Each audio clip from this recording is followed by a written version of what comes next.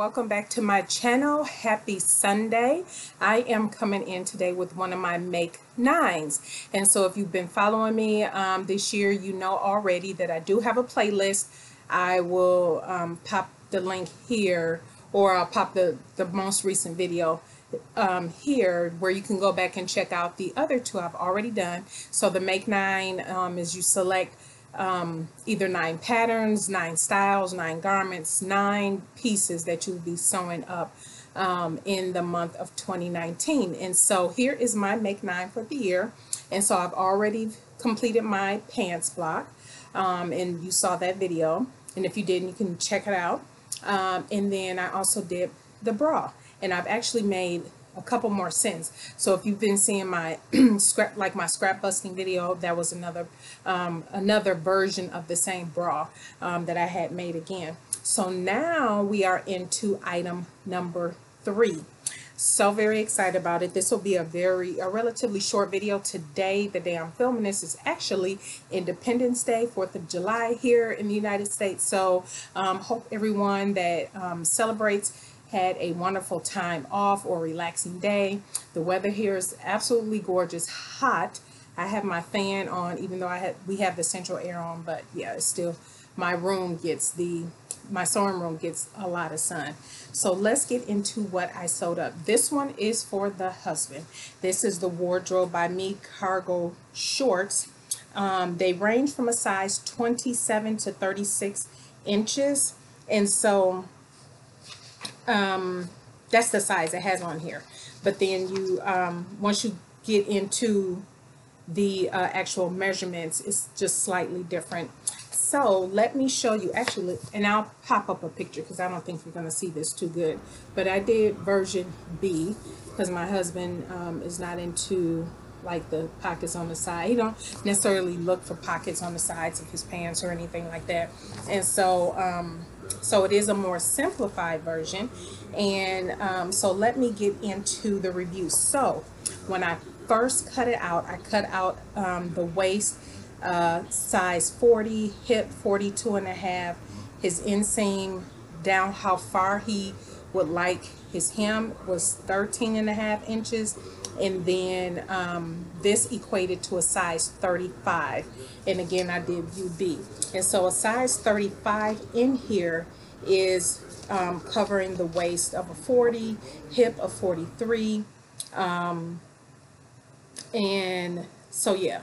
And then once I went ahead and sewed up a muslin, because I went and did a muslin first, and I did it actually out of muslin fabric because I wanted to see the fit. So if you follow Myra Lorraine here on YouTube, and if you're not, you should, she has sewn this several times for her husband already. And so my husband saw that video, and we've all actually met, and our husbands pretty much have the same style. And so I leaned on Myra for a couple parts that were a little bit sticky for me, and I'll get into that as I'm going through the review. But here's the muslin. So I just did, in part of the muslin, I wasn't for sure how many pieces I needed to cut out, but I did need to cut out there's a large pocket bag and a small pocket bag. And so when you're putting even a muslin together, you need those pieces in order to make a muslin short. So I didn't do like belt loops and stuff like that. Everything else, I didn't do the welt pocket as part of the muslin. I just wanted to get the fit together. So that's what this is. I had some scraps. These are all scrap. The pockets were made out of scraps, but wanted to see how it all came together, and it did come together nicely. Now what I will say is there were a couple parts when cutting out the pattern pieces. So there is the welt pocket. The welt pocket pieces just have lines on it, and I will say maybe that is probably my only thing about patterns that are printed in black and white that can be a little troublesome, is that sometimes the lines, as you can see here, some of the lines look very similar. And so the pocket bag, the welt pocket bag lines, you see here how this is at least marked with the size. Those didn't have the size, so I didn't know what size to cut out. And so I had to DM Myra, and I think she said she just cut out the largest size. But it does make a difference when you are sewing in that piece, that welt pocket piece, because if it's, you cut the larger size, but then you cut a different size for the actual pocket, then, you know, that area, then you have to kind of trim down a little bit or whatever. But at any rate, so as a result, and let me pop up here the before so you can kind of see what I'm saying. So it was way too tight across his butt and his thighs. And so what I did was I had to research. I was like, okay, how do I make a seat adjustment in pants in particular? And so Karina helped me out. She led me to a couple different videos, and I actually end up following, I want to say it was Alexandra Morgan. I saw a couple videos. Ooh, I don't remember which one. I want to say it was Alexandra Morgan. She had a seat adjustment video, and it was really simple and really good. So what I ended up doing was taking out the side seams, just here around the pocket area, measuring how much that was, and then you add that into the actual pattern. So what I ended up doing was, you might not be able to see my, because I made a couple marks that weren't the right marks, but essentially what you end up doing is adding space. You have to go from the dart up, oops, you kind of go from the dart up and you spread it there, and then there's the area here that goes down to the knee. If you can see that you spread, and so that's what I did. And so here you'll see it doesn't point all the way down to the knee because I added this later as a separate adjustment outside of that. But so that's why I ended up doing to his shorts, to give him more room for his thighs, so when he sits, it's not tight across his upper thighs and around his butt area. And so that actually worked out perfect. And let me show you, I'll pop up some video here of him in his shorts. He's probably doing something silly because I'm recording this first, and then I'll be recording him in the shorts. But, and the other thing that I did was, because the first time when I did these shorts and I put the waistband on, for whatever reason it was too short. It came out about 2 inches short. I'm not sure why, but what I did was, this version I just extended the straight piece by 3 inches, because I figure if the waistband is too long, that's fine, I can cut that down once I attach it, because I knew how it attached and I knew where I would need to cut it down at, and that worked out perfect. I did cut off 1 inch on each side to do the waistband, which worked out perfect. One of the other things was the belt loops. So you have a piece in the pattern for belt loops, but nowhere in the pattern or the instructions tell you how long each individual belt loop is supposed to be. I measured it out. It's supposed to be 3.25 inches long. So if you do make these, that's how long your belt loop should be. The top stitching, you do top stitch throughout the pattern, which that worked out very good. Now I'll tell you where it got a little tricky was the inseam, trying to top stitch, and these are the shorts. Here's the final. Here's his welt, and you guys, this is the first time I've ever done welt pockets, and I will say the instructions for welt pockets in this pattern are really good. They are actually really good, and it's just taking it slow, taking it one step at a time. And so they're not perfect, but they look really good. They look, and you can, this pocket looks better than this one because I had a little bit, I didn't cut all the way. Can you see that? I didn't cut all the way into that corner, so you got a little bit of bunching of the fabric there. But what I want to say is, when you're doing the inseam, the top stitching in the middle, it was a little tough. So what I did was top stitch from the leg to the center and then flipped it over from the leg to the center because I couldn't feed the inseam all the way through for top stitching on the inside. There is, can you see here? There is this piece where you put on the button, and can you see that? Now, one thing that I did do that the instructions didn't say, so this piece here, if you didn't sew, see how I sewed that? If I didn't, this would be gaping open. And so that's one thing that the instructions didn't mention, but I made sure to go ahead and do that. Also with the buttonhole, now my buttonhole is not sitting in the right spot. I did kind of test on some tester fabric how long I wanted the buttonhole to be based on the button size, but because how much room you get to put to sew the button on, I wanted to make sure that it was, you know, flush enough against with the buttonhole. And so I'm not overly excited about the buttonhole the way it turned out on this one, and this is the final pair, but luckily for me, my husband does not tuck in his shirts at all. He never tucks in his shirts, so no one will ever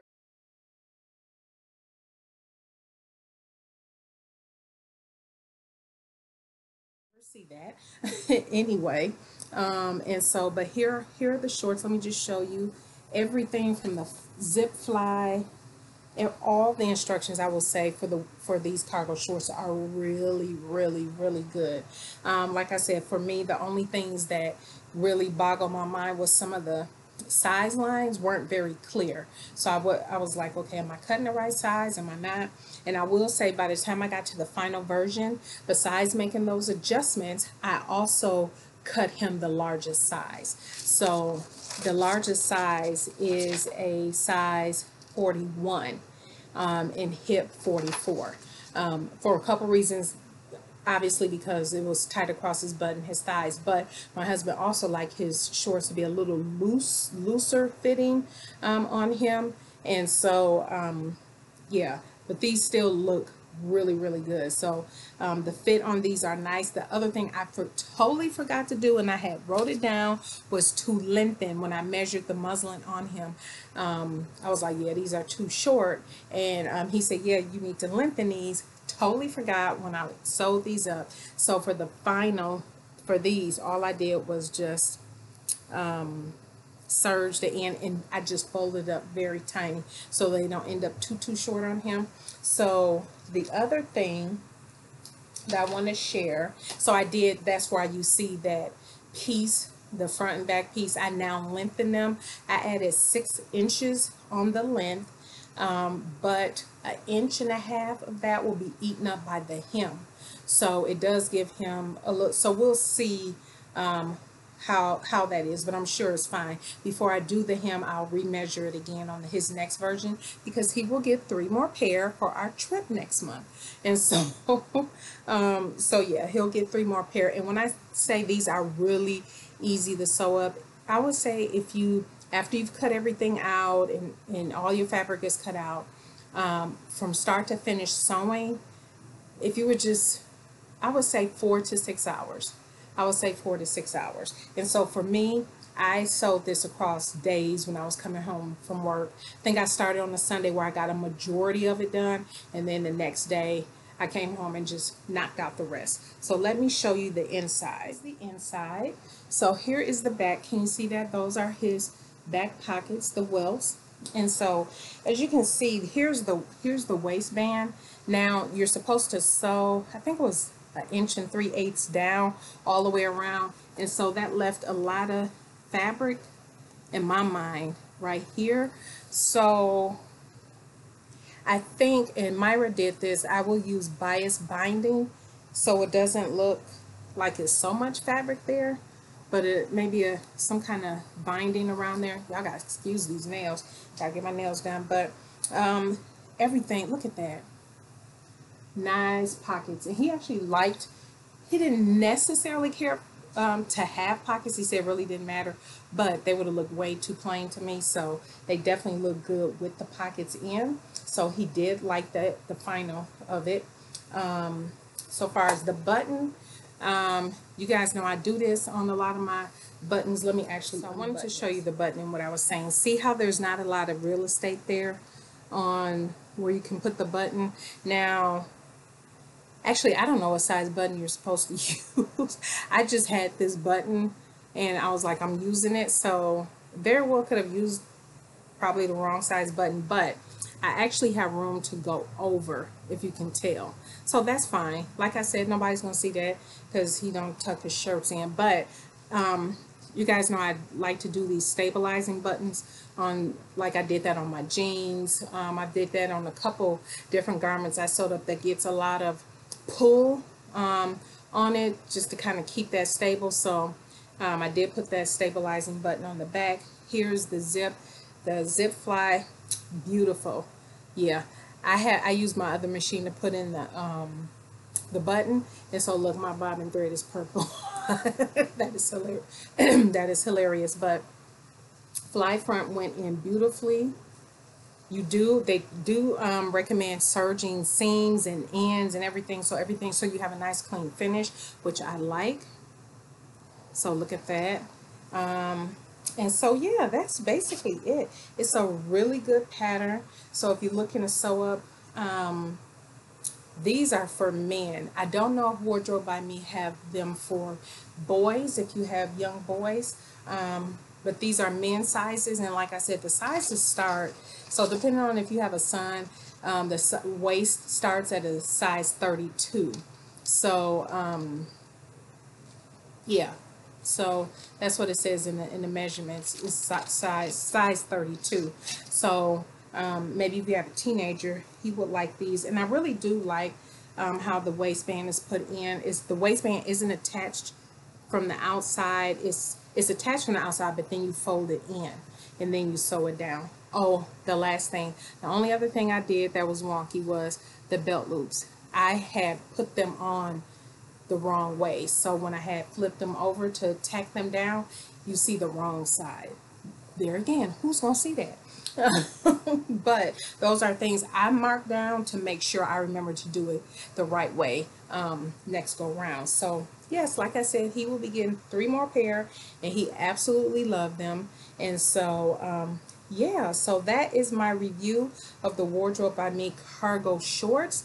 If you have any questions, please let me know down in the comment section. Next week, stay tuned. I do have a video coming up. Not sure which one. I have something's coming up next Sunday, so make sure you are tuned in. Either I will have the holly yoke or I will have my block, one of the two. So make sure that you are tuned in for that. And again, if you have any questions, please let me know. And yeah, that is it. You will see the other pairs that I make up for him probably after our trip, or if I'm able to do a video before we leave for our trip, but who knows, depending on the timing. So thank you everybody for tuning in today. Welcome again to all my new subscribers. If you have not already, please go ahead and subscribe. Also, thumbs up this video, like it, and leave a comment. Let me know what you think about this, and would you give them a try. Thank you everybody again, and you all have a blessed week. Bye.